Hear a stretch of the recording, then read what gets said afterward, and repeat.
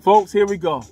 The playoffs. The playoffs? Don't talk about yes, playoffs. we talking about the playoffs. It's finally here. Can you believe it? The playoffs are finally here, folks, for the NFL. The tournament has been set. I hope you guys are excited. We had 3 days of NFL football playoff edition. And we cannot talk about the playoffs without talking about the players who came through the NFL Regional Combine platform. Yes, some exciting things to wrap up. Now, if I was to say anything about this playoffs in regards to the NFL Regional Combine platform, I would say it in 2 words: special teams. This is where most of the players from the NFL Regional Combine can make an effect on special teams. And I'm going to give a breakdown as to why. Now, when we look at the Arizona Cardinals, we talk about this young man right here named Chris Banjo. Chris Banjo, one of the solid players who came to the platform since 2013, made his way in the NFL to the Green Bay Packers, has spent some time with the Saints, and then the last 2 seasons, he's with the Arizona Cardinals. Solid defensive back, but making his bread on special teams now. In week 17, he was able to do something that he haven't done in a very long time, and that was to touch the ball offensively. When he was a member with the Green Bay Packers, he did have a return for 12 yards, and that was pretty much a swivel kick when he touched the ball. Now, nobody's going to remember that. No one remember that.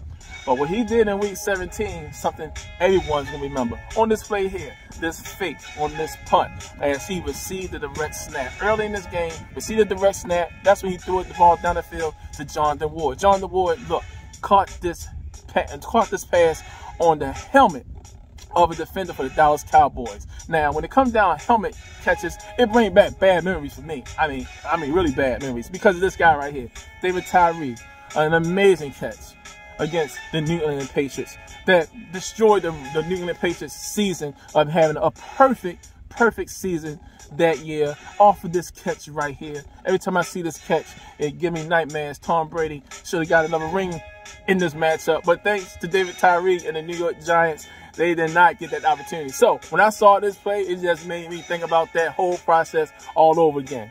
But this catch right here, Jonathan Ward caught, pinned the ball on the helmet of the Cowboys player, rolled down to his back, and then brought it into himself. And you see Chris Banjo running down the field, trying to get things straightened out, making sure that his guy's okay. And then you see the officiating crew. They talking, and they realized, and they came up, and they recognized that it was a catch. Good job on the crew in identifying it was a catch, because that was some good officiating, a good play, and a play that no one will never forget. Now, for the playoffs, what does that have to do with the playoffs?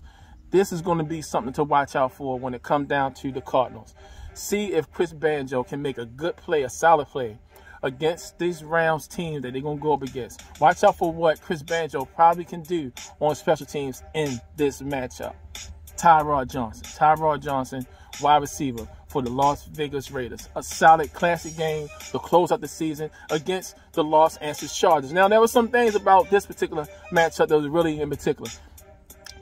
Johnson actually was a member with the Chargers a year before. Caught some amazing balls, some deep passes. Thought for sure that he was going to be a Charger for a while, but unfortunately did not work out. He did not come back with the Chargers. Not to his doing, I believe, but he was not a member of the Chargers coming to the 2021 season. Signed with the Jacksonville Jaguars. Had only like 5 targets in this season while he was there, but he wound up going to the Las Vegas Raiders. Played in a couple of games, really had not been featured as a wide receiver. But on special teams is where he's starting to show an impact. In week 17, he had his best outing, where he had 2 returns on kickoffs, where he had 43 yards, averaging 21.5 returns in that matchup. What does this have to do with what the playoffs are going to set for? What he did against his former team in week 18 to close the season out, he did a good job. 2 returns for 20 yards on average. But this play right here that helped set the tone, he blew up this play right here, forcing the fumble early in the game, and you see how fired up he was. This was personal for Tyrod Johnson to be able to make a play against a team that did not bring him back. And he showed out. Every opportunity this young man gets, he makes the best of it. What is going to happen in the postseason when these guys go up against the Bengals? Can he make a big play on special teams, or can he be a surprise receiver in this matchup. Something to watch out for. Tyrod Johnson, number 17. This young man is fiery. Believe in him. I think he's going to do some great things in the league. Keep your eyes out for this young man right here. Now, also to check out for this postseason when it comes down to these guys, F.A. Abada, defensive end for the Buffalo Bills, going up against the New England Patriots for the third time. Can he or will he get to the quarterback, bring him down? That's something that he does all the time, and he's very consistent with it. So definitely going to be somebody to watch out for. And also, when it comes down to special teams, Dallas Cowboys, C.J. Godwin, look at this. Solid play here to close out the season, going up against the Philadelphia Eagles. Good play right here. Can he make some plays like that in this matchup during the postseason when the Dallas Cowboys go against the 49ers? One of the things that the Dallas Cowboys are going to need, they're going to need Greg Zuerlein to be more consistent. This is the playoff. Yes, Greg had some struggles during this course of the season with some field goals, but let's see how he will hold it down this year. I mean, in this playoff game, they're going to need him to be consistent. They're going to need him in the kicking game to be consistent out through this game, because they cannot afford to fall behind against this 49er team, because this 49er team is hot. They're going to need every point to count. Greg Zuerlein, let's see if you guys will step up. And then when you talk about kickers, going back to the Los Angeles Rams game against the Cardinals, Johnny Heckler, one of the better punters in the NFL. Field position is going to be key.